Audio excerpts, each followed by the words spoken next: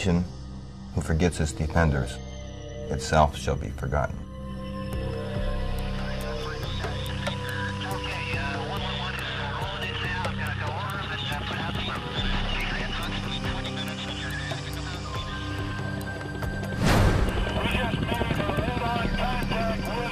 Within 5 minutes, all hell broke loose.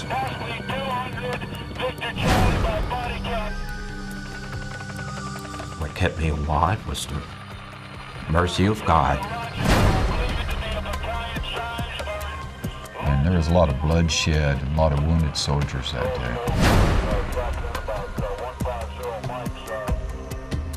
We didn't know which one of us was going to die next. The bodies were laying there, and we wanted to get them back.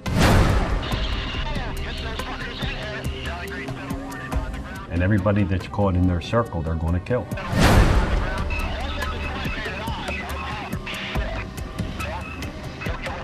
So kill as many as you can.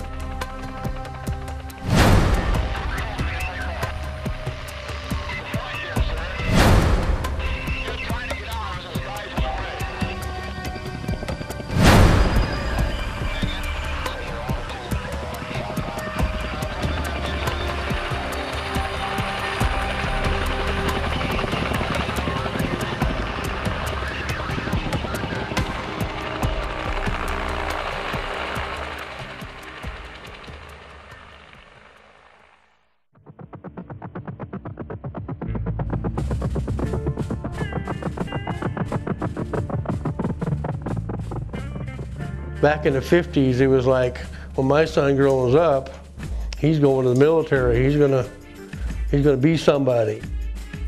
Quit school and joined the Army so I could be a paratrooper. And I said, well, that sounds pretty cool. You get extra $55 a month. I said, well, hell, I'll do that. I was tired of being a kid.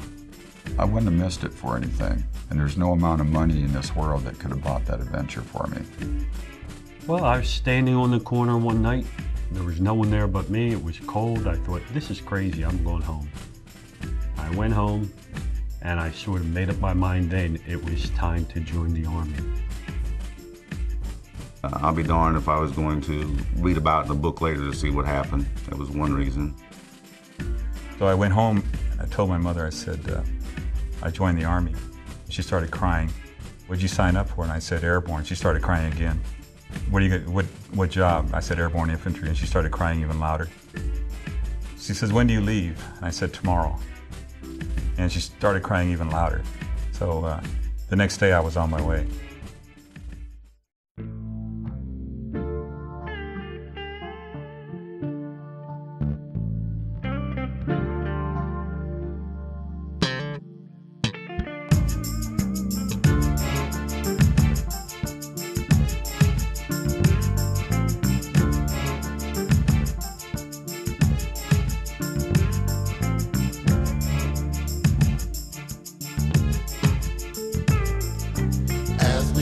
In San Francisco, fall was in the air. Young people were coming, they had flowers in their hair.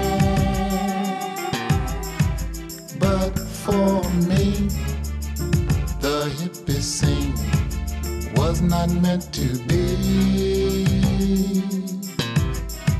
For in November of 1967, I was airborne infantry.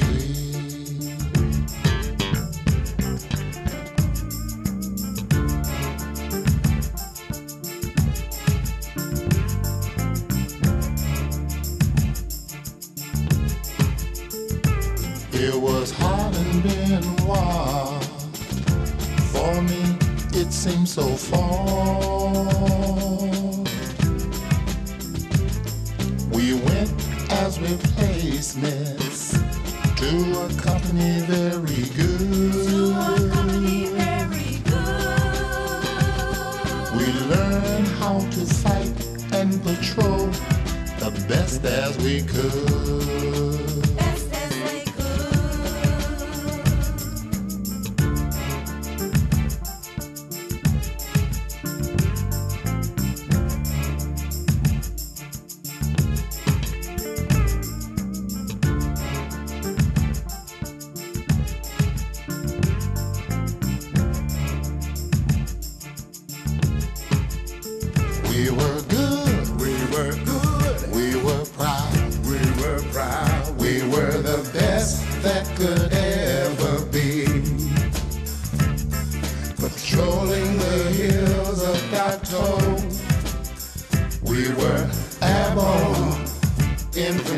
and say, home is where you dig it. Home is where you dig it.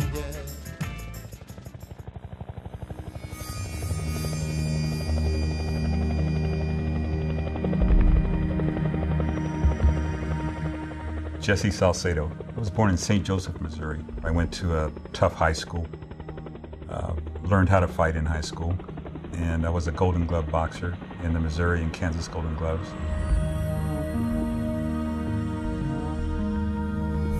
I enjoyed boxing. When I was in school, I couldn't get anybody to fight me, and there were plenty of them out there in the Golden Gloves. When I got out of high school, I joined the service. I didn't go to Vietnam for patriotic reasons. It was a test. The mental and physical trials of climbing mountains and combat and living in the jungle. I remember when I was over there that I was going through hell. I remember how terrible things were. I said, man, this is hell, but I volunteered for it, so I will get through it. Well, I went to Fort Gordon, Georgia, Fort Dix, New Jersey, jump school, Vietnam. My name is George Mink. I grew up in Philadelphia, Pennsylvania. I was working. I wasn't crazy about the job. I'd forgotten about college.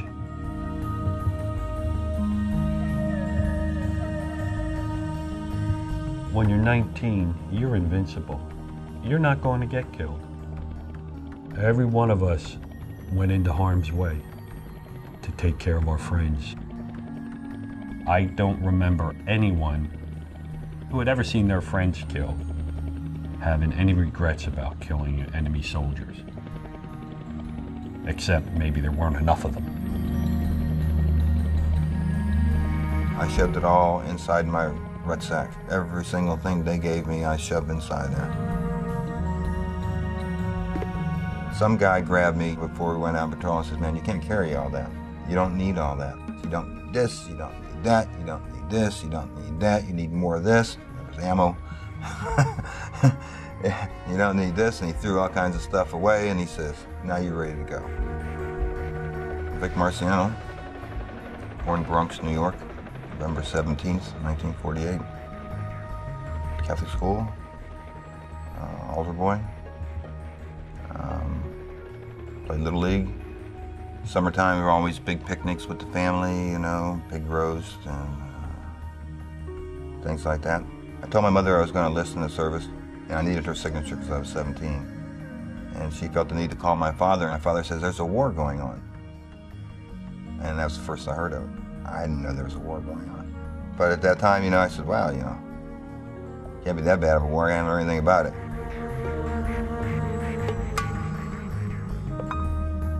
I arrived in Vietnam in late May 1967.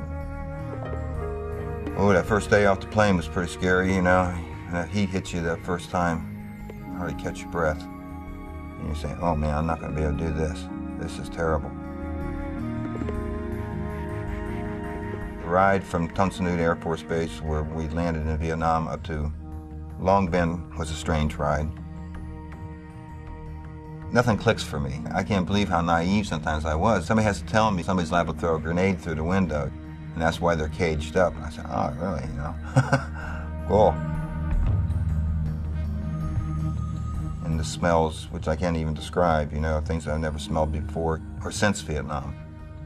Certain smells that just immediately were burned into you.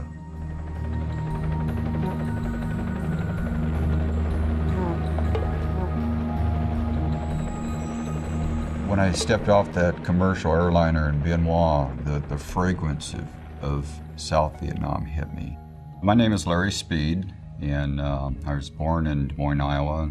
I attended Valley High School, graduating in 1964, and had a motorcycle, had the toys that the other guys had. I didn't know how serious Vietnam was. My mother and dad took me to the airport, and it wasn't pleasant. I think I have one photo that I took when I left the airport. And my dad was proud of me being in the service and being airborne, but he had the saddest look on his face.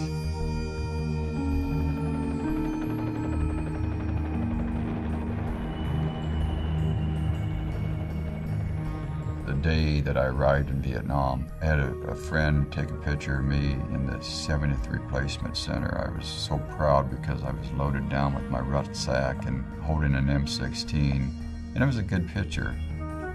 And I looked like a little boy. I think I probably had a little bit of anxiety then. It hadn't registered with me yet what Vietnam was all about. That wouldn't register until my very first combat experience. His eyes are the same, his voice is the same, and he speaks exactly the same way as he did then. Well, you know my voice, right? And I was kind of talk slow, right? I was tall, and all you had to do is erase a B and put an L, and that made lurch. Some of them spelled it L-E-A-R-C-H. Ernest Benton Birch. I was born in southern Maryland, and I lived on a farm. 2 older sisters and a younger brother, all in 5 years. My brother and I were a year apart, so we were best of friends.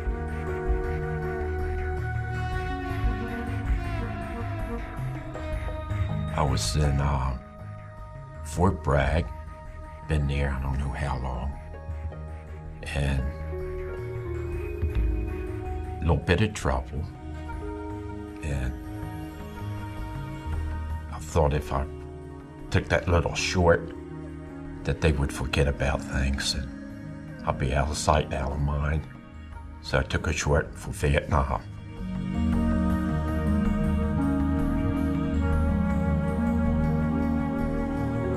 You know, it's just like a family. You were doing a job that you were trained to do. I didn't have a wife, didn't have kids. No reason to be scared.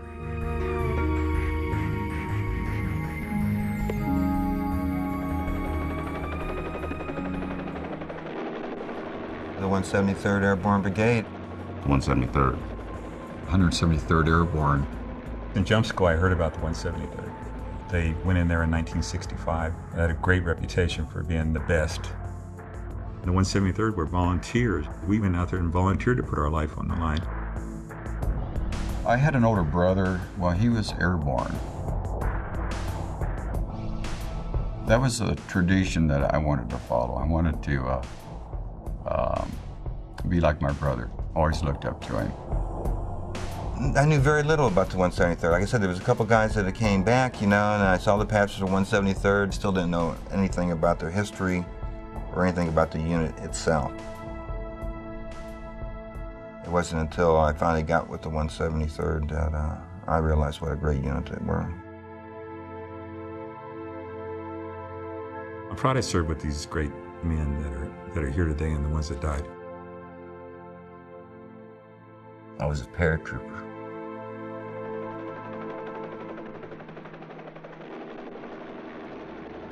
Recon platoon. Recon. Recon. At the time, I thought that was kind of a neat sounding term, recon. When I extended, I said I wanted to go to recon platoon. We spent our days on search and destroy operations. Anything that the enemy could use, we would destroy. They had a recon patch over the airborne patch and the 173rd patch. And they already had a reputation. They were very proud and very good at what they did. I figured that they were elite, even more than the regular airborne soldier. right at the time I was graduating from jump school, the 173rd was moving into Dock Toe, and they were having so many casualties that they had to be reinforced. They had to be replaced. Charles Spencer, they call me Chuck. I don't know, I was young and crazy, and it didn't bother me that much. I was 18, I turned 19 in December after I got there. I ended up turning 19, 20, and 21, spending 3 birthdays in them altogether. Before it was over, I was an acting platoon leader for a while, acting platoon sergeant for a while, and a squad leader. I had missed most of the real heavy stuff in Dock Toe. Dock Toe. Dock Toe. Dock Toe. Dock Toe. Dock Toe. Dock Toe. D-A-K-T-O.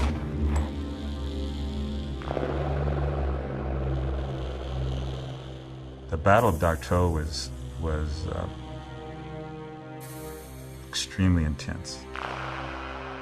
It was more than 30-some days of fighting. It was constant fighting. Firefights before were very small compared to taking on the North Vietnamese in full force and fighting an enemy that was very good and very brave.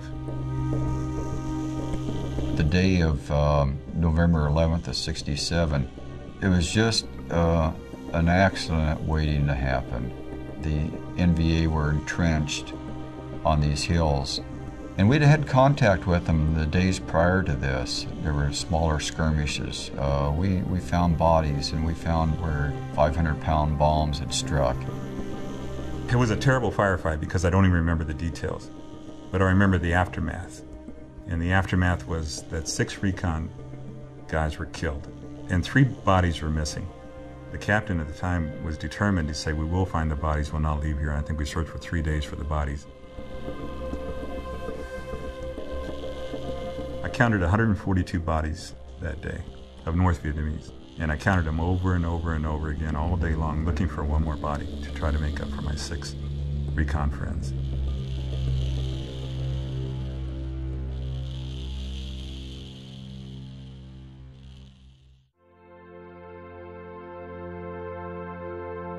We humped up to 875 on the last day, and that's where they were bringing us in Thanksgiving dinner. And this was a terrible day, and one that sticks in my mind, and Jesse's mind, and a lot of other guys' minds too. The bodies were still up on 875. As they brought in the hot food for us, we had to load the bodies onto the Chinooks to take them out of there, where they set the hot food line up, and then we were supposed to go eat our Thanksgiving dinner. That was near impossible to do, because we're talking 100 bodies in body bags, and some not in body bags that need to be put in body bags, to put them on helicopters to remove them from that area. And that wasn't, that's the most dead people I've ever seen at one time, and I don't ever want to see that again. Who wins the battle, you know, is by how many's dead or by taking the hill. I felt very bad. It was very difficult for me to see so many Americans dead, because I've never seen so many Americans dead before.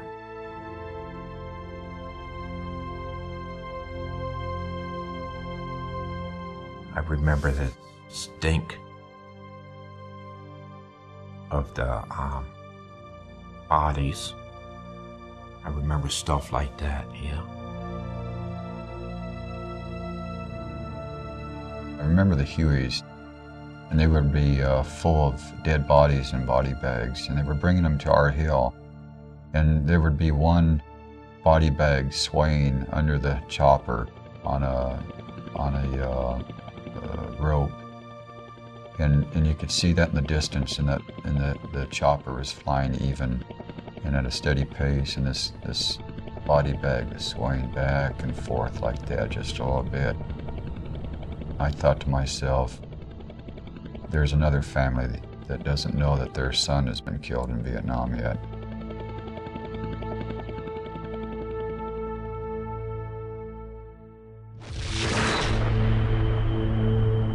They used recon And then they took 15 guys from each rifle company, and I think a few rear echelon other guys, and say all the misfits they could find. And they formed Delta Company. Delta Company. Delta Company. Delta Company. Delta Company. In September of '67. We were still in recon platoon, and we came back from an overnight patrol. When we went out, there wasn't a Delta Company.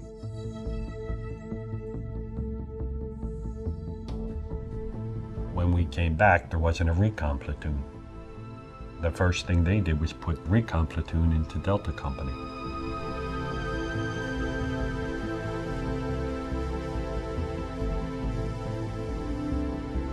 So Thomas only impressed me as somebody brave and eager.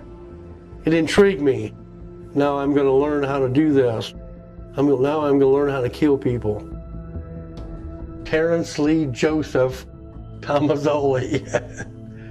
And I'm from Nokomis, Illinois. I was a third generation coal miner. My grandfather and my father both died of black lung. I wasn't doing very well in school, but I was going to become a senior, and I said, nah, you know what, I got better things to do. I got to go fight a war. Because I volunteered. I said I want to be airborne infantry, and I want to go fight the war in Vietnam. They said, well, all right, come on in. So that's how it started. The chances of us surviving is not good. The infantry has to go out and kill the enemy, so your chances are probably 50-50. That's not very good.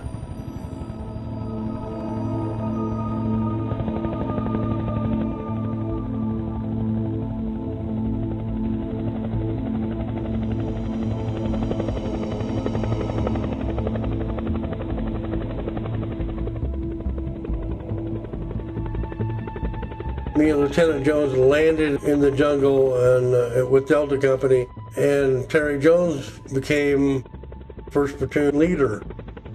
He graduated at the top of the class, and now he's going to lead a whole platoon of men. Bottom line was my country was at war. You know, there was Americans over there on the ground getting killed. At that time is not the time to debate, in my opinion, the reason why. I'm Terry Jones. Grew up in the Midwest. I wrestled 4 years in high school. I went to University of Missouri at Rolla. It's an engineering school. I had a student deferment where I didn't have to go in the Army or in the service. But at that time, the Vietnam War was heating up. I was brought up to believe that I was not better than anybody else. If I didn't go, there'd be somebody else over there, so I didn't see why I should not go. So, being a young man, I volunteered.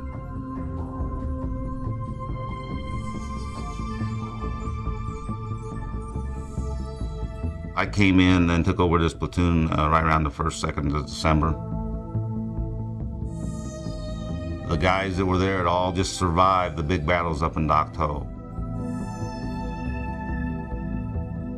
I've been through a lot of lieutenants by then. He was smart. He was smart enough to listen to the old guys.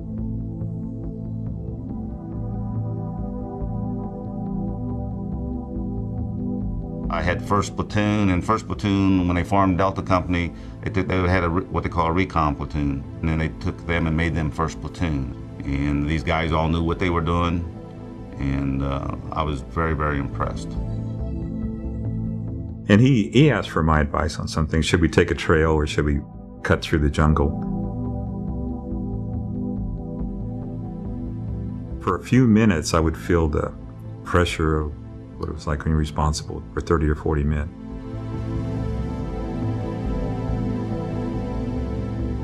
Oh, Jonesy was an ace. Tomazoli came out with him. They were the two new guys together. Two new guys you can take care of.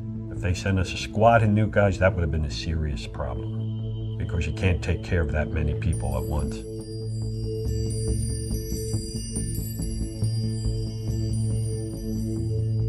They give me supplies, and rucksack and everything, you know, and an M16, and threw me on a helicopter. And I went out to the company.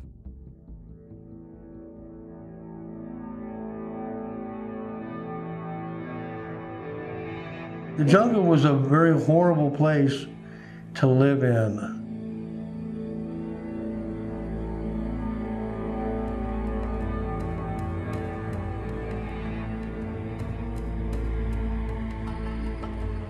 Fucking hot, it's sweaty, you got fucking leeches, clothes are dirty, you don't get a bath, your hair's matted together, you're sweating all the time, you're stinking, you get lousy food.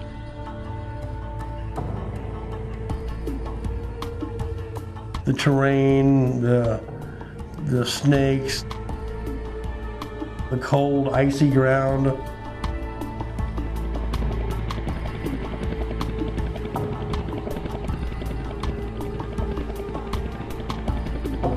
And the food is terrible, you know. The sea rations suck half the time, you know. The sea rations they sent you out were all the bad ones. Assholes in the rear were stealing the good shit. The only thing that made you feel better was a care package from home. You know, Mom sent you some Kool-Aid, some cookies or a cake. You take the Kool-Aid, throw it in your canteen to kind of kill the taste of that nasty ass water.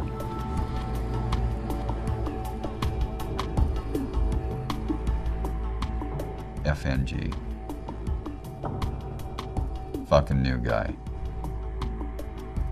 I didn't know squat. I wasn't prepared for this.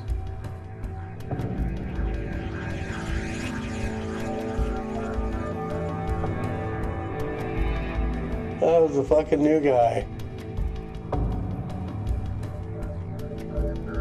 Very green lieutenant. Whenever the shooting would start, everybody would look at me. What do you want us to do? And that was from square one. It's a different world. When you're brand new, you're just scared. It took me 3 or 4 firefights before I could function, before I could see the enemy, think about what I'm doing. We'd shoot back, but we didn't know what we were shooting at. All I know is these guys were there. They had dirty, nasty-looking boots and dirty, nasty-looking fatigues, and everything I had was nice and shiny. I looked at them as, if they're dirty and nasty, then they must have been here for a while. If they're green and shiny, then they must have just got here.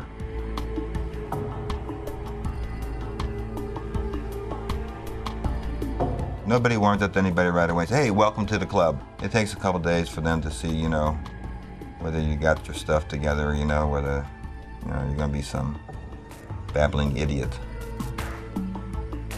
It was my first experience with combat, and it scared me. I made it to the wounded soldier. I just had a handful of dressings and bandages, and I realized then I didn't have enough. It was just overwhelming. I said, can we move him out of here? And about that time, there were some enemy rounds that rang out, pretty much answered my question.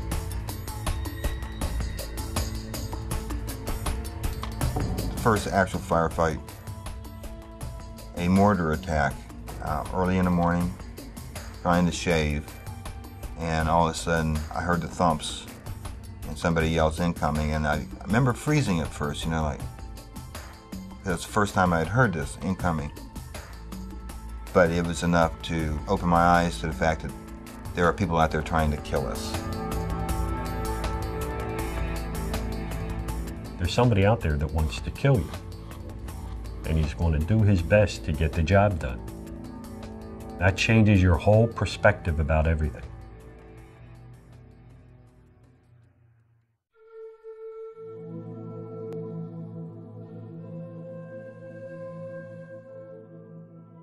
Depending on what unit you were in, if you were there a month, you were an old guy.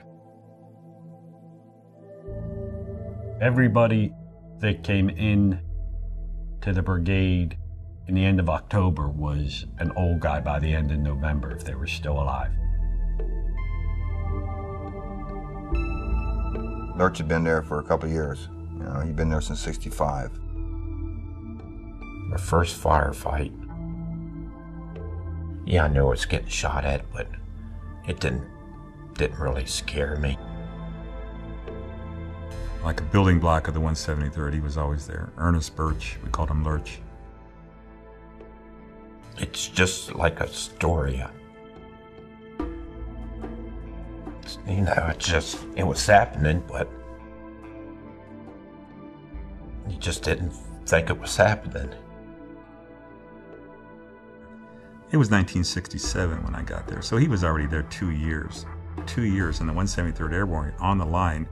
Just an amazing thing because of all the combat the 173rd was in. Have you ran into someone who spent 3 years in Saigon or Da Nang or Cam Ranh Bay? An exotic tour of duty, that's all they had. Lurch was in the jungle all the time. I liked the excitement. I liked the adrenaline rush. The guy was a soldier, and he mentored a lot of soldiers, a lot of young soldiers. You learn from the leaders. Jesse Salcedo and Lurch were the old guys. People felt safe, felt like I could get them through or something. Maybe it's just that they saw I had a lot of time in Vietnam.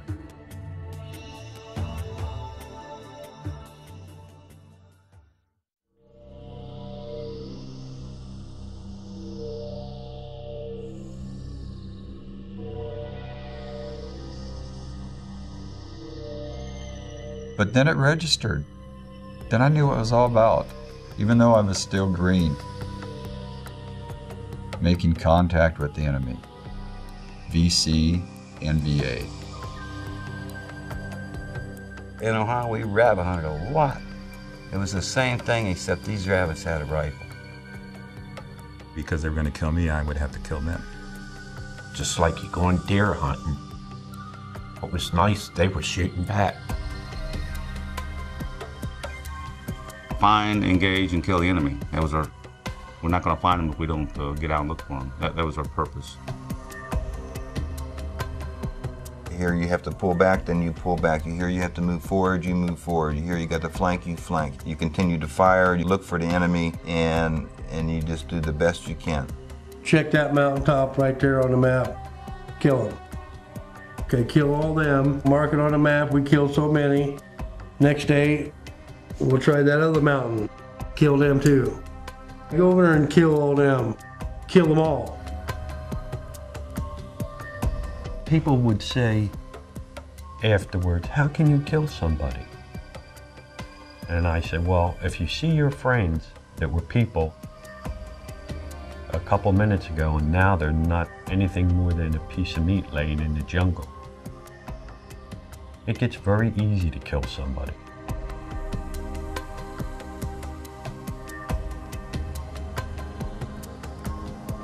You want to get even for the people that killed your friends.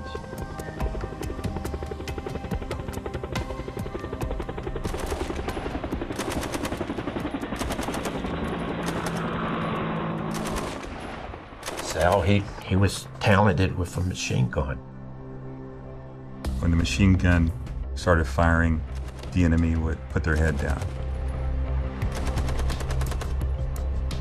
It was an extremely powerful weapon.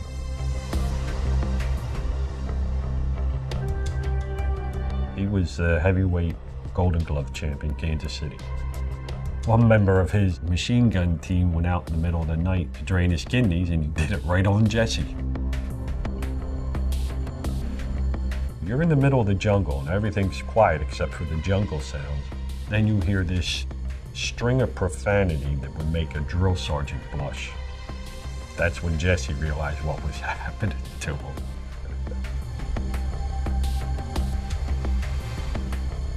In combat, I was determined to be the longest lasting machine gunner in my company.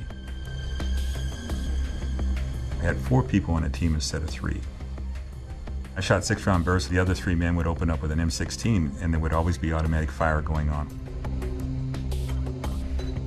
The enemy didn't have time to shoot at me and try to kill me. Saucedo's the best machine gun I ever seen. I've seen a lot of them. Never saw anybody any braver than him. Tom Mazzoli was with me. The North Vietnamese were out in front of us like this, walking through the forest. We could see them. They were easy to see. I mean, they were easy to kill that day. I yelled for ammunition and nobody would move, not even my gun team. And Tom Mazzoli got up ran outside the perimeter. Under fire, he came back with two boxes of ammunition, 200 rounds each. I could hear bullets ping, ping, ping, and I'm in a clearing. Who can't pick me off, right? To me, it looked like he did a somersault, did a tumble. He said he tripped. You know, flipped through the air and feeding Jesse the Hamel belt, running off a burst of incredible firepower, mowing everything down.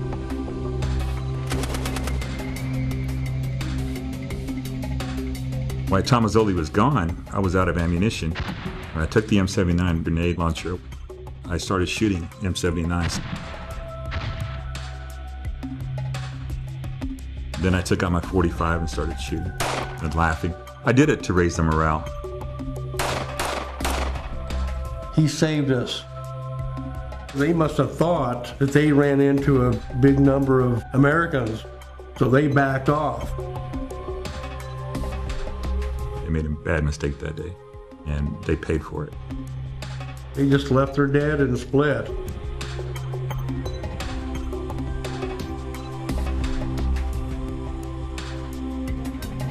My imagination was so good that I could visualize death, a shadow of me next to me, a soldier. And I could look out in the corner of my eye and he would be there and be my companion, my friend.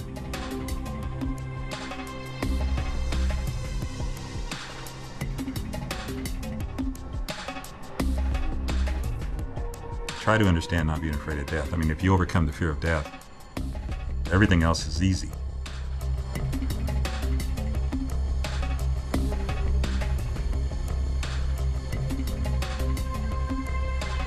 I'd heard later that on March 3rd, after he was reinforced with a machine gun from another company, they got in an argument over who was going to back out and who was going to stay there. Sal was shot in the right arm, couldn't fire the machine gun, was firing a picked up M16 with his left hand, and told the other guy, "You're shorter than I am, go." That's how Cedar. I was trained in communication, not infantry. And when I went there, I knew everything. I knew all the tactics. I knew what the enemy was going to do. I knew everything. I was walking through the jungle, and this voice came to my head that you've been in 1,000 wars. This is your last war. And I looked down at my feet, and I saw sandals. And I looked to both sides of me, and I saw soldiers with spears and swords. I went home, and I found that those visions that I saw were actually Roman legions, the way they looked, about 2,000 years ago. I know it was my last war.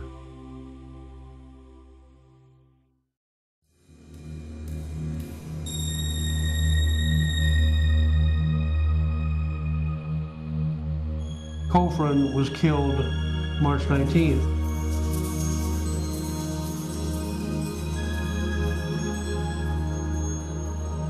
Lieutenant Farah.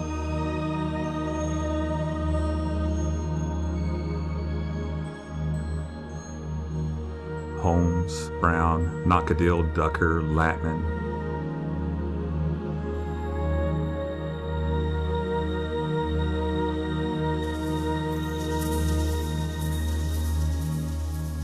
Don Latman was right there in the CP group. You know, we were very close.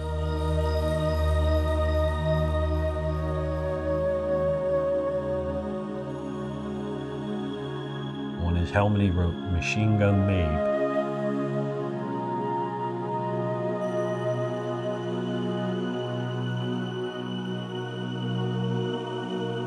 Our fire team leader, Sergeant Torres, was killed.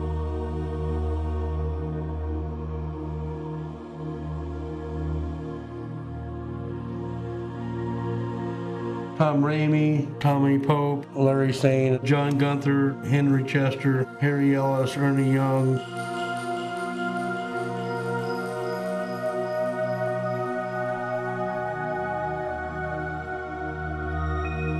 And then Ernie Madrid.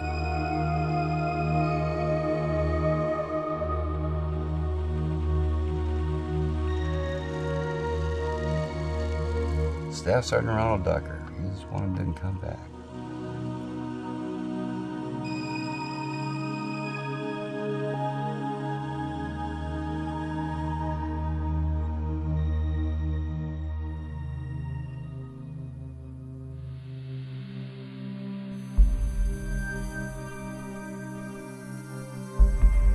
Lieutenant Serum was killed, I took over his platoon.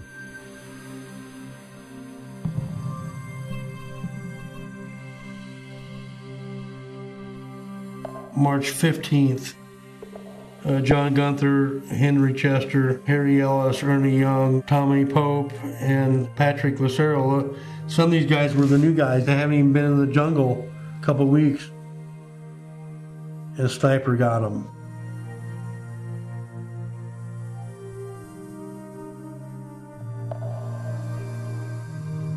Kofran, Tom Ramey, Merchant, and Tommy Mabe killed March 19th.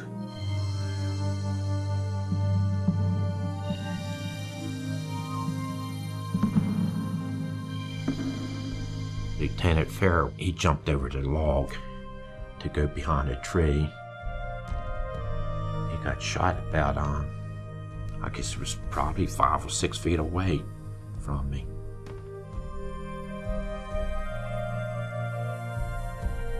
When he got killed, it's like losing the son. I was asked to go on point. I didn't feel comfortable, you know. I kind of was still in R&R mode, and that's where my head was. My head was not on the trail. Stay, Ernie Madrid said, he'd take point. Ernie and I were tight. We were best friends. Ernie was part Navajo and part Mexican. He used to say to me every morning, I'd see him, Yetahete, which he told me meant, hello, my friend. And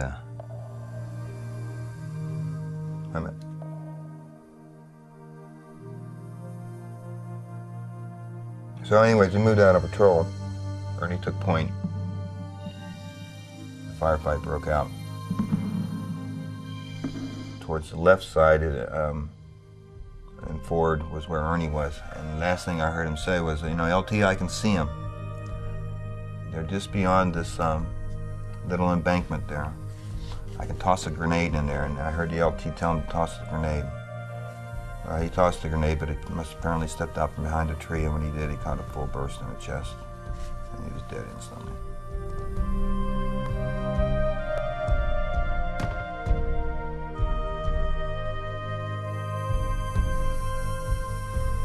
After March 3rd, learning the fact that your best friend had been killed, 2, 3, 4, 5 of your best friends are now dead, that changed my whole life. And now, there's a number. Today, is it your day? Another day goes by. Today's your day? Nope. Another day, you never knew.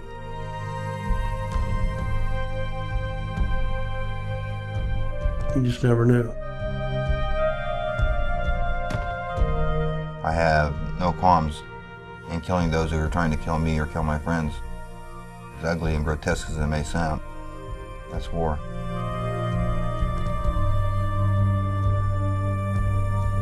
You deal with it and you go on and you survive or you die. He's dead, it don't mean nothing. Put him in a poncho liner, carry him up the hills, call a chopper, get him out of here. If you dwell on it, you're going to be the next man in the poncho liner. Don't mean nothing. A lot of guys just say that. Staff Sergeant Ronald Ducker.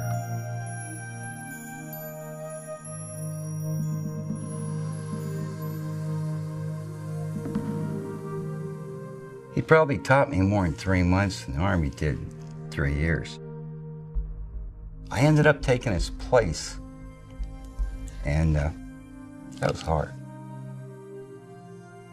Kenny Boyce, an extendee. I mean, had his time in and extended from California, young buck sergeant.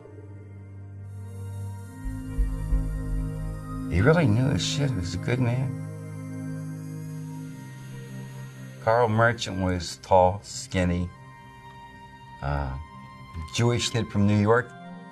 He looked less like you'd picture an airborne paratrooper looking, and he was a hell of a paratrooper. He was a good man. He knew his job. He knew his stuff. He wasn't afraid. If we got pulled in rear area or fire support base or somewhere the chaplain could come out, they would hold a memorial for the guys we had lost. Just like you see in the movies, the upright rifle and the empty paratrooper's boots, and they'd have a service for them. In the field, you did the best you could. They had the bodies on a LZ we'd cut out, and they didn't take the bodies out till the next day. They took the wounded out. It got dark, they left the bodies overnight, and the platoon, 1, 2 at a time, would go up and pay our respects. Everybody took a turn. I cried when I counted those 142 bodies and looked for my buddies for 3 days and did those things because we were very, very close. And I did my mourning then.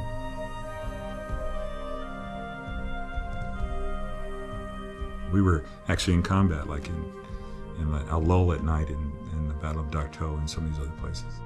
We could be talking to each other and talking, you know, really how much we love each other and how much we would die for each other and cry. And it was because of the great respect and the great regard and great love we had for each other. I'm sure everybody that's been in combat feels the same way about the people that were their comrades in arms. They went through things together and survived that normal people couldn't fathom in the least. We all had jobs to do, and my job and the other medics' job was to take care of these guys. And their job was to take care of everyone else.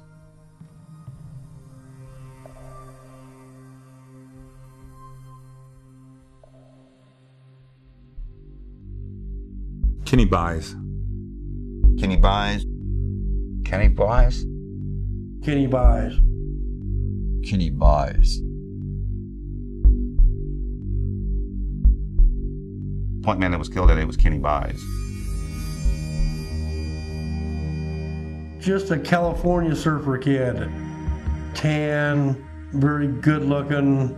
Kenny was one of the first guys that came up to me when I was new in country and said, hey, don't worry about this. This is how you do this. This is how you do that. And that's how I knew Kenny buys. Kenny Buys is my best friend in Vietnam. Kenny Buys was a soldier's soldier. With him, Lurch, and Jesse Salcedo, they were the backbone, and all of a sudden he's gone. He was a sharp-looking soldier. When he put his gear on, he looked good. Everything was in place. Kenny Buys always carried a silver spoon in his pocket. Doc Speed had this silver spoon with blood on it. He said that belonged to Kenny Buys. It was just one of those things. Everybody knew Kenny had a silver spoon. And he always had a drive-on rag. It's a triangular bandage that the medics carried. They're good for head wounds because of the way they're shaped. He was unique. He had a little style, had a little class to him. Bottom of that triangle is the tail. On this tail, it said buys. And it may have said K-buys, I'm not sure, but it said buys. And so they were a hot commodity. So the medics were always asked, hey Doc, you got a drive-on rag? And yeah, we had drive-on rags. If you had to have a profile of a soldier in Vietnam, it would be Kenny Buys. There was nobody better in Vietnam walking point. Every time his fire team had point, he himself would walk point. He could put one of his men on it. To be on point, you got to be pretty sharp. You have to listen.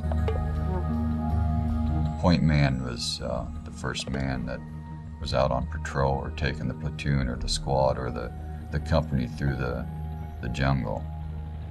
Kenny Buys pulled point that day.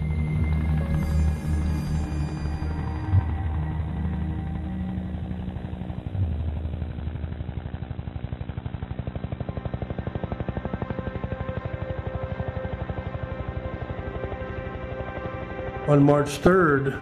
March 3rd. March 3rd. March 3rd. March 3rd. March 3rd. Of '68, I started recording the names of soldiers in D Company that were killed, died of wounds, and wounded in action.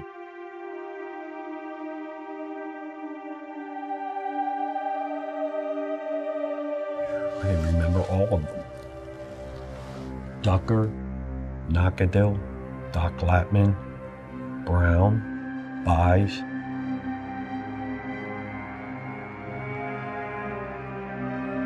I never got over that. I never got over that day. It was a certainty that I was going to get killed or wounded that day. I didn't have a good feeling about that day.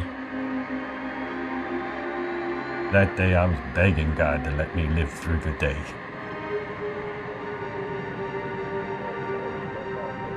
Bad day.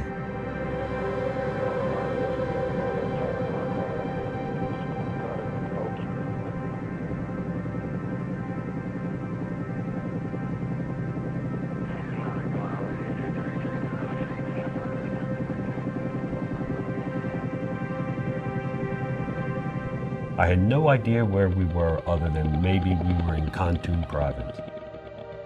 They took us out, dropped us on a hill. There was all this smoke that had settled from the artillery and the bombs, and as the helicopters came in, the rotors would swirl this smoke and the smoke would rise up. We dropped in a helicopter at a time, and the helicopter was here, and the hill was almost like a 45-degree angle. We had to jump off the helicopter. As soon as I touched the ground, I had a bad feeling. I immediately put the word out to everybody. I went to them face to face. Everybody I could do, I yelled it even. This place reminds me of Dak To. Be careful. First squad was going past me, and there were 6 of them that went past me. Knockadell, Ducker, Latman, Holmes, Brown, Kenny Buys. When I saw them, I knew that they were going to die.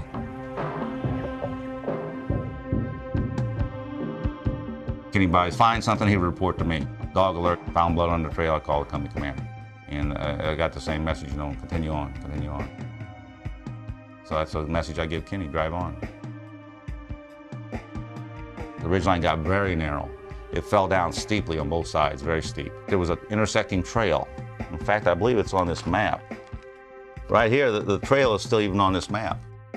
And Kenny called me on the radio. Looked like at least 100 men had used this trail, this intersecting trail, in the last 24 hours. I didn't see it was that important to go up and just look at this trail, and I said, I'll see it when I cross it, and told him to drive on.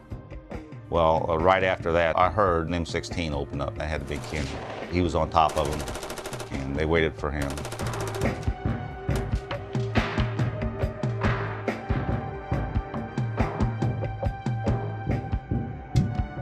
And there was a lot of gunfire, but there was a separation. Now I'd separated Captain Needham from his RTO. The RTO was to my left flank, and Captain Needham was to my right flank, and there was just a short distance between. I could have almost reached out and touched the RTO, but his radio was between us.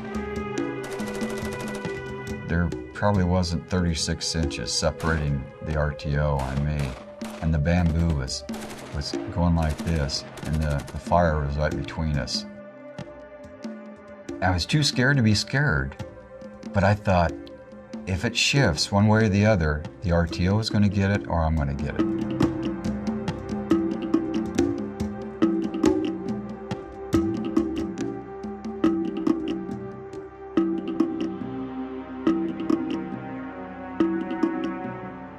The firefight started, and the bullets were coming in, so I started shooting the machine gun. When you get shot at, you fire back. But one of the bullets hit Captain Needham, shot him in the leg. I still joke about it now. I said, when you see Needham, tell him that bullet was meant for me.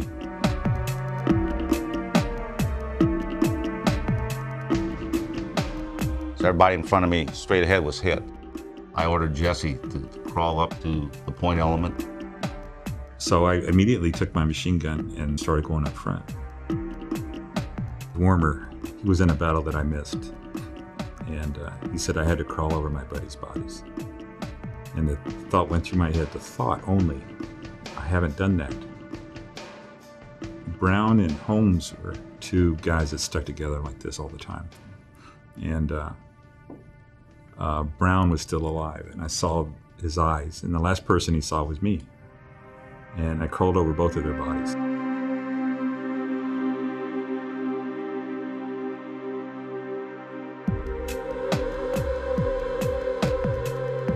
But anyway, I had what I consider a bad situation on my hand. I had these men in front of me, no contact, 6 men, dead or wounded, didn't know. And my medic crawled past me. That was Don Latman.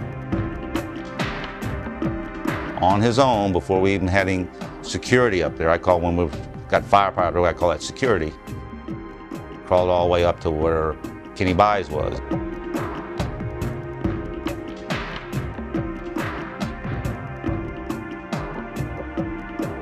Died on him. So we were engaged in this firefight for quite some time, 20, 30 minutes. We started getting hit with some indirect fire. This other gun team, they were running back to the rear because of the mortars coming in. And I yelled at them to stop, and I was an officer of the United States Army, you know, and they heard me, and they continued to go. And I thought about shooting them.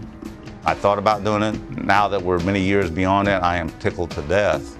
No, I mean, I won't want to, no, I'm tickled to death I didn't do it, but back then, I'm talking about the way I was back then, as a 21-year-old combat platoon leader. You know, this was the thoughts I had. So I came up with this plan. I told Ducker, I says, we'll throw smoke, a lot of smoke up there so they can't see you. We'll put a high volume of fire, and you drag them back. Told Jesse what was going on. He kept on the gun, you know, burst, burst, burst, moving it around. And I saw him in the smoke. I saw him pulling back the bodies. And so I was covering him with machine gun fire. And Mink, George Mink was one of them. You have to form a perimeter. And we would bring them back to the center of the perimeter. And I made 6 or 8 trips. This was a lot of the old recon platoon we were bringing back dead.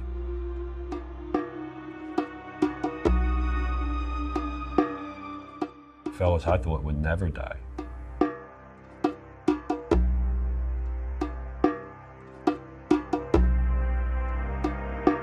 This sounds incredible, but this firefight took place probably at 35, 40 feet. They picked the place to fight, and they picked when to start the fight. And these guys waited till Buys was on top of them, and that's where we ended up fighting. He saw something and opened up. That's when they opened up. I start going back up to see if anyone else was going to need help. And I ended up lying on the trail next to Lieutenant Jones. I was on his left side. Sergeant Ducker was kneeling on the right. We had our bodies back. There was nobody in front of me, so I got on the radio net and called in artillery. From the 4th Infantry Division, I called in on top of the hill, and I walked it right down to us.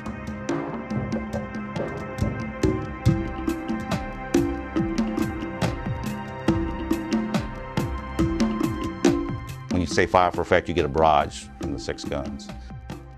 And when I said fire for effect, a round came in awfully close to us. One of their guns was off that day. I went like this. That's what they train you to do. Cross your legs, excuse me, and you're on the ground. You do that to protect your neck from any shrapnel. A round hit to the left of us, and it came in through my shoulder, which was raised a little bit on the ground, and it hit me in the hip. That's how much the shrapnel was coming across the ground. Anything that was just a little bit up got hit. George Mink was right on my left side, but again, this ridge line was so narrow it started tapering immediately. He was just a little bit lower than me, and I got hit, he didn't.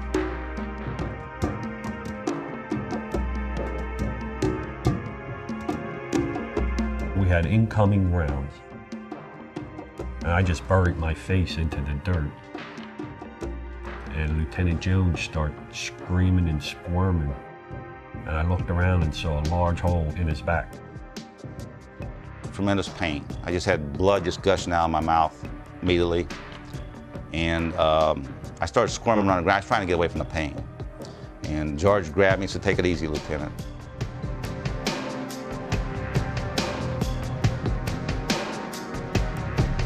So I scream for a medic and I start cutting the suspenders of his web gear off. I'm pulling out his first aid bandage and patching him up.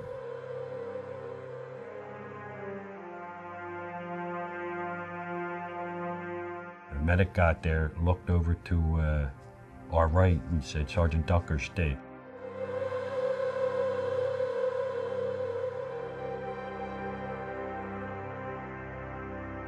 Even though I expected to get a round in the forehead crawling up that hill, and the guys all around me were dead, this is what I actually thought. I thought somebody up there made a big mistake. I thought it was a mistake for me to get hit, because I knew it probably would, it could possibly be a fatal wound here. And I was shocked, surprised. It doesn't make a lot of sense, because I expected to be killed crawling up there. And then right away there was a medic there, I think his name was Santos, and him and Mink bandaged me up, propped me up against a tree, and I was laying there, and after a while I noticed a stinging down here. Why they got hit down here, and they hadn't, this wound was so bad that they hadn't noticed this other wound. That's where all this blood come from, was running down my leg. And there was another guy there in the perimeter that was helping take care of the wounded, and I told him, he went to get Doc Speed.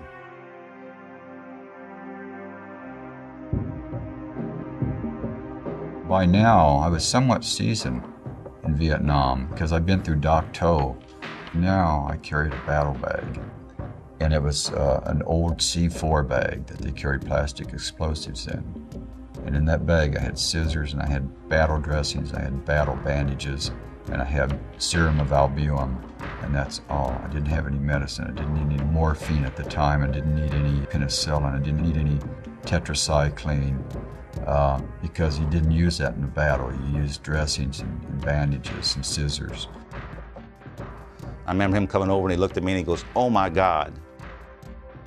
And he had a gaping frag wound in his shoulder big enough for me to stick my hand in it. And I wrote him off for dead. And I thought that he would surely die.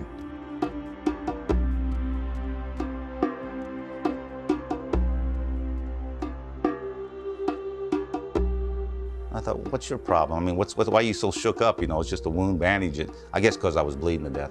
I prayed. I prayed for forgiveness of any and all sins I've ever done. I did that immediately. Right after that, I got real calm and objective about my chances. I wasn't afraid of dying after that. I was kind of thinking, well, let's see. We're relieved by Charlie Company now. You know, we can get back to the perimeter, you know, if they can. You know, the helicopters are pretty fast. I wasn't scared at all of dying after I was hit.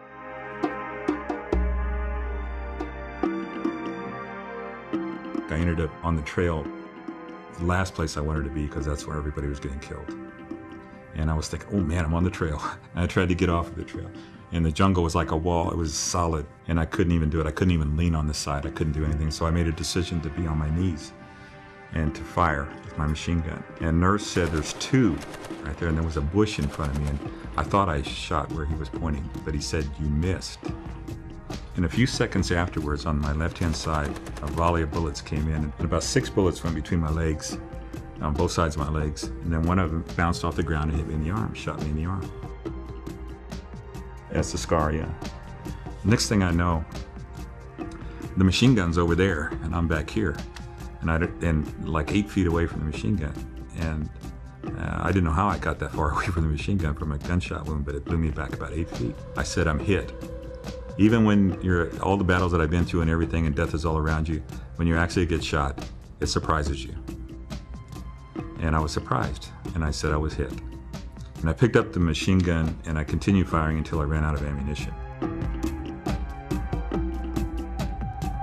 We're all afraid of dying, I'm sure he was too.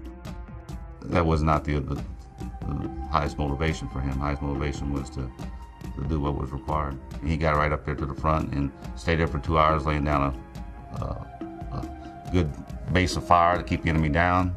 Got shot through the arm, knocked back away from the gun, came back to the gun, continued to fight. M16 appeared next to me, like it was just right there in front of me, with a bandolier of ammunition, with the clips in it. And it's the first time I saw it. So I picked it up, and I sat there and waited. I was not told to withdraw yet, and I heard noises in front of me. And I sat there and I waited as long as I could possibly wait, and I thought the noise was right on top of me. And when that happened, I opened up with the M16 with the whole clip. And everything got quiet. The noises weren't there anymore. Then I tried to reload, and this arm was stiff and it couldn't move anymore, and I was in pain. And I pulled out a clip and I dropped this clip out of the M16, and I used my knee to put another clip in, pulled the thing back, and I sat there and waited.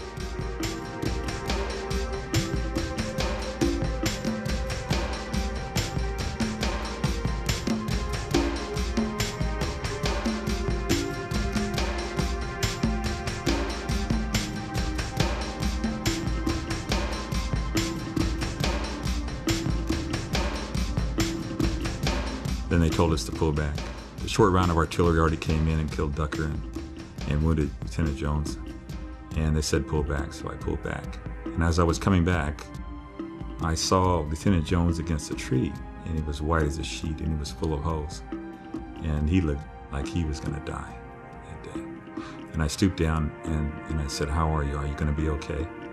And he said, don't worry about me. He says, how are the men? And I thought that was an extremely unselfish thing to say at that time. Several things I remember while I was propped up there against that tree. One was Jesse Salcedo's gun team came by.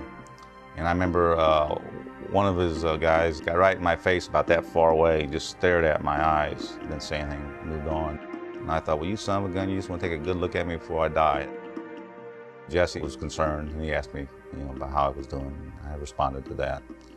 The thing that really moved me was the company commander's RTO, radio telephone operator. He was a big guy, and he wanted to come to my platoon real bad. And he came by, and I had all this blood still coming out of my mouth, nose, and he had a green bandana like that he wore around his neck, and there was no PX out there. We didn't have any supplies. You couldn't get resupplied with anything.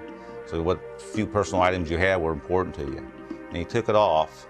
He wiped the blood off my mouth and nose and stuck it in my hand. And I really, I thought, what a kind act. It really impressed me. I really appreciated that, for him to give that up. And so the couple guys real quick chopped some sticks, and somebody had a poncho and they made a litter. When I got to the battalion perimeter, there was all kinds of help. Guys that were there ran over, got the litter. The guys looking down, one of them said, look, he's not breathing. And I wanted to say, I'm okay. I could see and hear, but I couldn't speak. And I was fading in and out. I remember when the helicopter came in, one of the big black soldiers was standing there, and he took whatever he had, his shirt or whatever. He tried to shield me from all the debris from the helicopter coming in. And I thought to myself, how ironic this was. It just a few minutes ago, people I didn't know were doing everything they could in this world to kill me.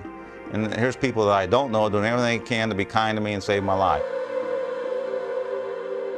A chopper came in. I guess I must have been the only casualty left because they put me on it by myself. It was not a medevac chopper. It was just a regular Huey. Pilot, co-pilot, 2 door gunners. And I might as well have been a carton of sea rations. I mean, they were not medics. They ignored me. They did their job. They flew the helicopter and the door gunners looked out the doors. I just laid there.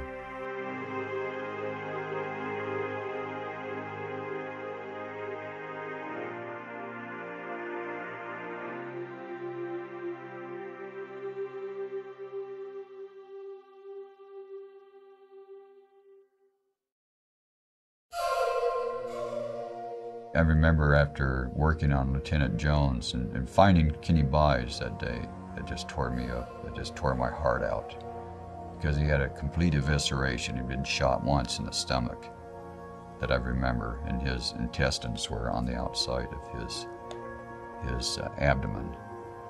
And I knew he was dead. And I knew there was not anything I could do for him.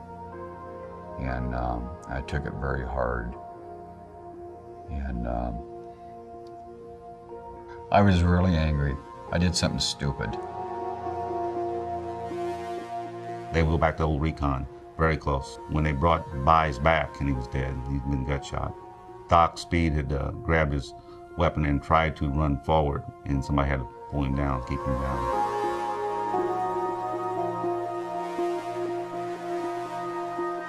And then the next thing I knew, they brought Kenny Buys' body back from the ridge, down from the ridge. And I remember being at Kenny's side, and And it was kind of just all over with for me at that point. You know, I wasn't injured, but seeing Kenny dead, then to me, it was all over with.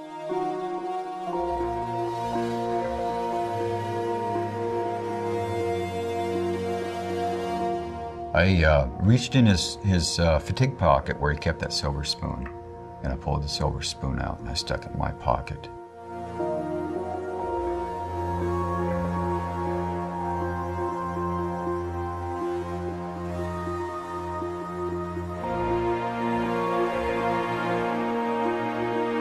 Charlie was the only one that made it, and I was the only other one. I was gone, but now there's two left. Chuck Spencer, he would do anything that was required. He dug the holes, if he had guard duty, he'd be awake, anything he had to do. After surviving a whole year in Vietnam, got back to stateside, and he voluntarily went back for another year. Now that speaks for itself. March 3rd, he didn't go up the hill with us, he stayed back to dig the holes. That day, I don't know why, but it was my turn. That's one of the guys who was left back in that area to dig holes, and the platoon got ate up. All I got to see was the results later. I got off the chopper and I was walking through the compound, and I run in to one of the guys I know, and he says, well, he says, I better tell you, first squad didn't make it. First squad was gone. And if I hadn't been on R&R, I would have went too. And I just lost it. I went back to the barracks and I just lost it. I went ballistic. I tore up my bed, I broke windows, was fighting other guys. I couldn't get over it. It was such a shock to me, you know, that your whole squad is not there no more.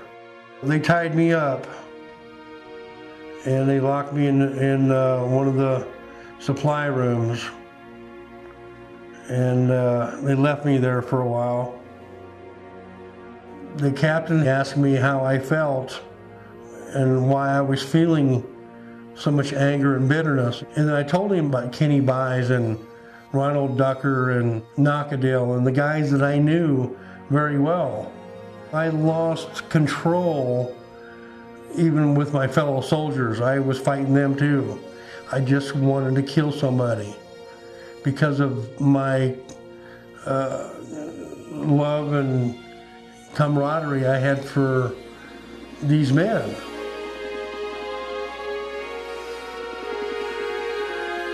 He says, what do you want to do? I says, put me on the first chopper. Send me back to the jungle.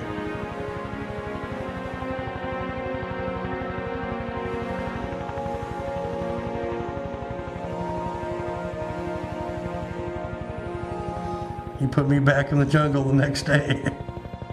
So I was ready. That's what I wanted to do.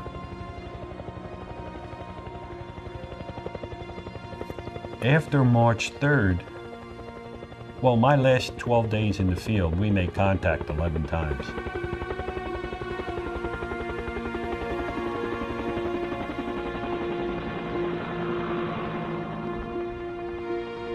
I knew I didn't have many left. I was getting short.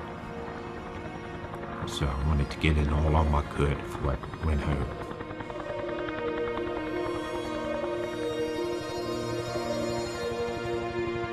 After March 3rd, I was never the same. That changed my whole life.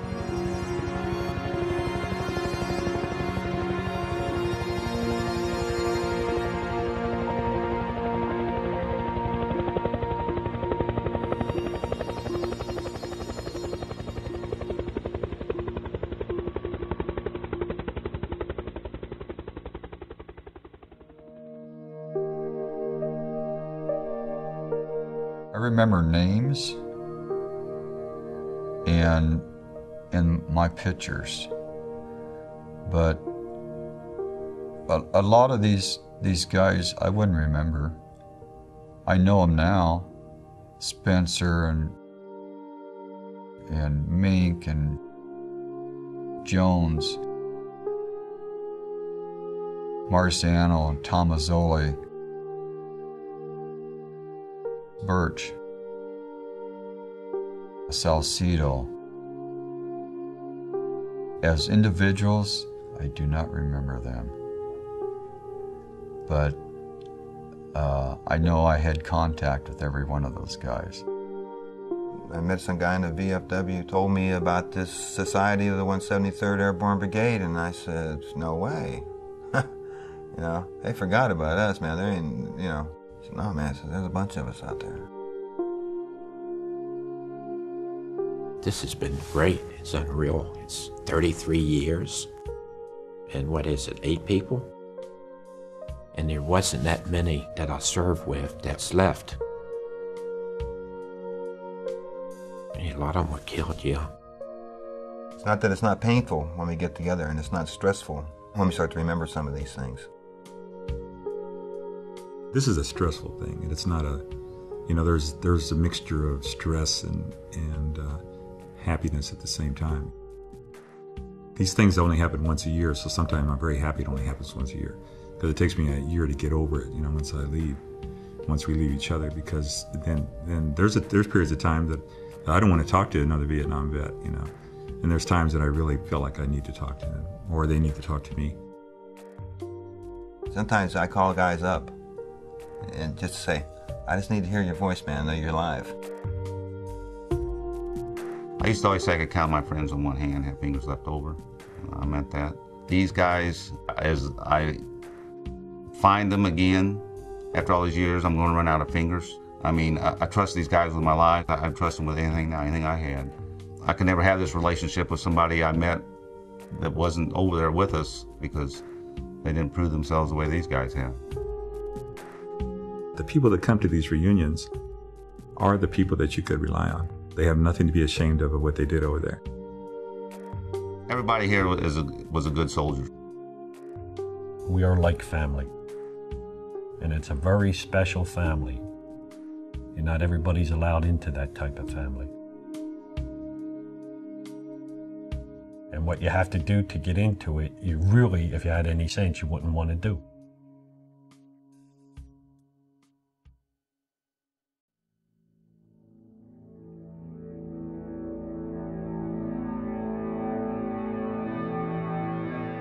There's a thing called platoon loyalty. And you can call it platoon loyalty, but it's not platoon loyalty, it's platoon love. That's what it is. But back when you're 19 years old, you don't dare say you love another man.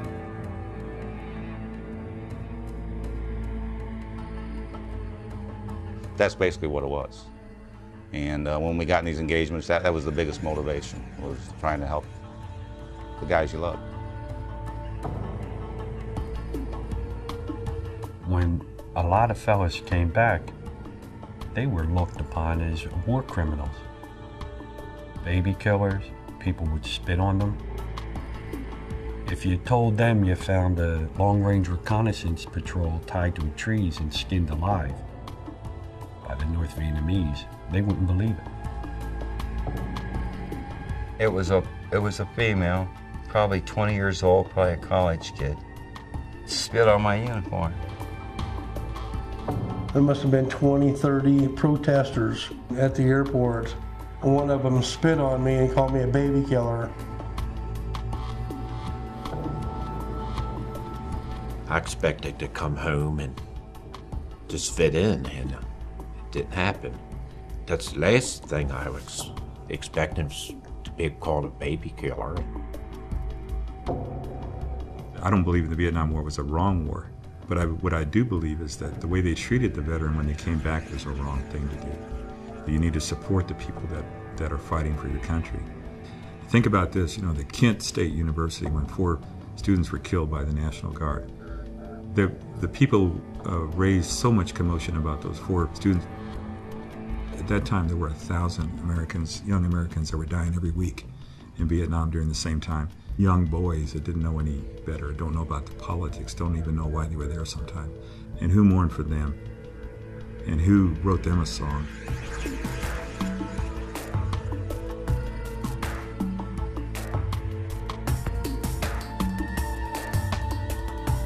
Nothing you're not going to do for the next guy over. There's nothing he's not going to do for you.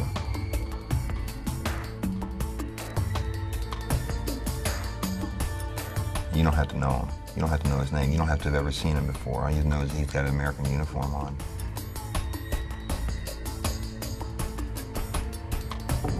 And if it puts you in a situation that you might die in, you know, that's your job. If you don't do your job, everybody's going to die.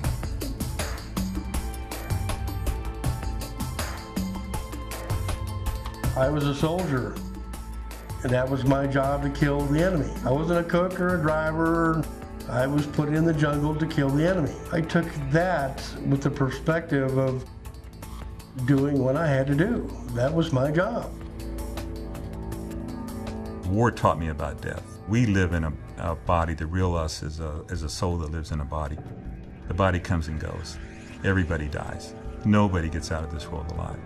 Some die sooner, some die later. I have no remorse for killing the enemy in Vietnam, none whatsoever. It was my duty. When they started killing my friends, then it became more like vengeance because they took my friends away. It became personal after a while.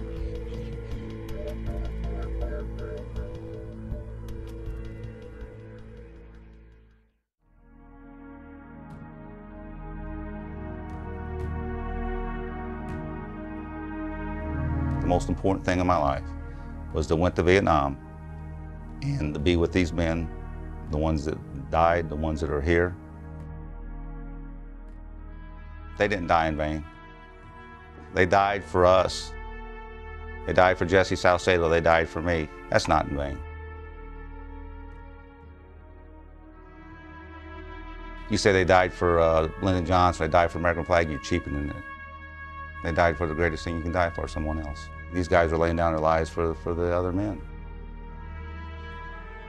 The only reason we're putting Kenny Baez, Ronald Ducker, Donald Latman, Donald Knockadale, Frank Brown, Harold Holmes, Tommy May, Merchant on a pedestal because the law of physics, two things can occupy the same space at one time. They took a bullet into a vital organ, shrapnel to a vital organ, you know.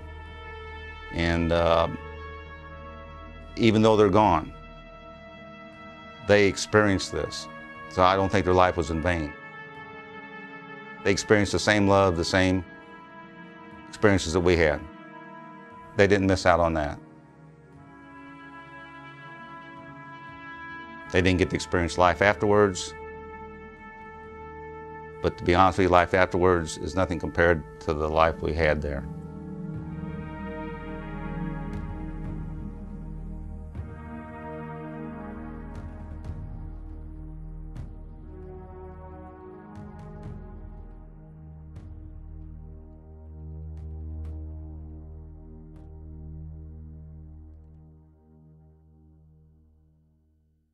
One 73rd Airborne Brigade. 173rd Airborne. 173rd Airborne. 173rd Airborne. 173rd of the herd. The 173rd.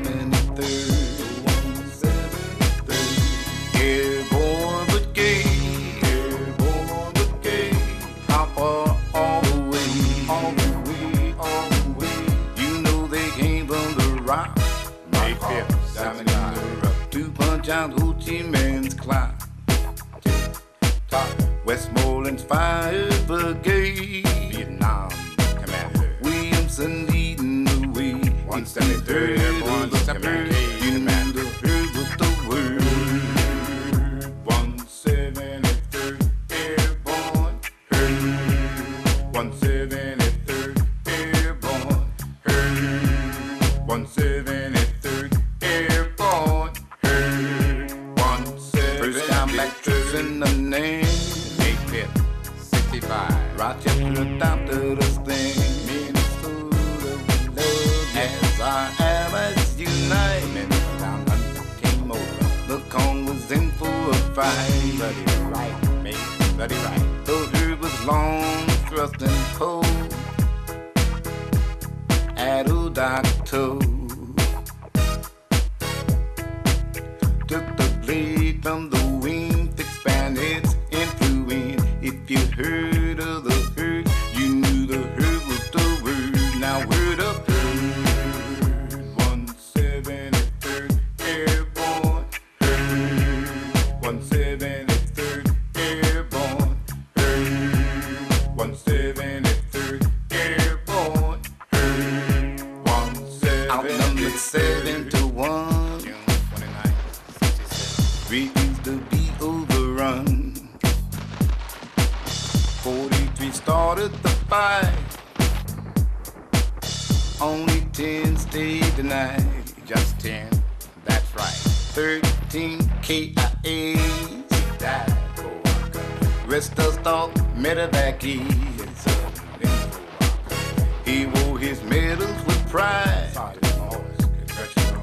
Now let his words stay alive. May the deeds of valiant men not be forgotten.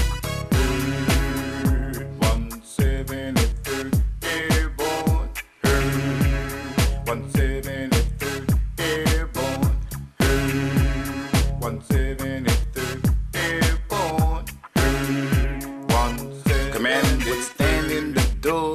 Go, February 22nd, go, 67. like they did once before. 44 at Corregidor, Killer Canopies.